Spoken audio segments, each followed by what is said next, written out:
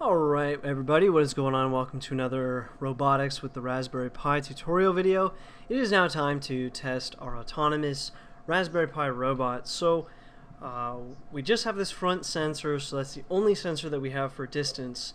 So hopefully we're going to avoid objects in front of us, but we're probably going to run into objects behind us. Also, we're a little uncertain how it's going to handle any sort of angles on the wall, but here we are to live test it to find out. So I've logged into my Pi. I'm going to go ahead and change directory into Robotics, and we're going to go ahead and run sudo python robot6.py. So let's go ahead and run it, see how we do.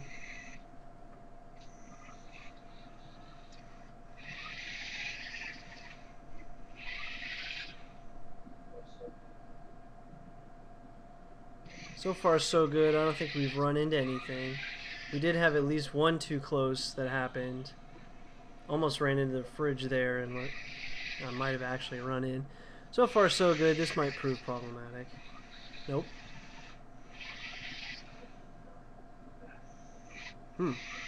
So actually not too bad. It's getting a little closer than I'd like as far as getting on the front end there. But actually not too bad. I'm pretty happy with that. Let's go ahead and run that again, see how we do again.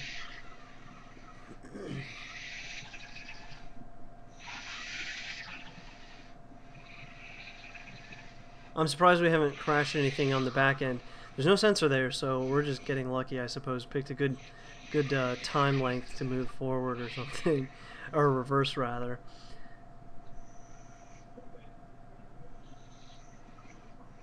So anyways, with these random movements, so far we've avoided any major collision. I'm pretty impressed.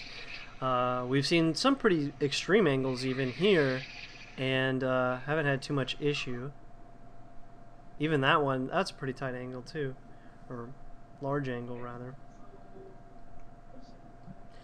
Okay, so looks like we're good. The only thing you might want to tweak is how close the distance. So anything under 15, that's when we chose to panic here.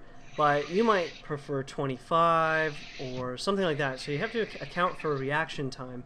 And also it depends what you're doing. You know, if you've got something like a Roomba or something that's going to go around and clean your floor, you want it to kind of get close to the edges. So you might want something like 15. Definitely crashed in the fridge there. So that might be something you're going for. But if that's not your goal, then why not err on the side of caution and not get too close. But it looks like it's actually doing pretty good, not running into anything on the front side anyways. So anyways, that's going to conclude this video and our first level of autonomy with this robot. Hopefully you guys enjoyed. If you have any questions or comments, feel free to leave them below. As always, thanks for watching, thanks for all the support and subscriptions, and until next time.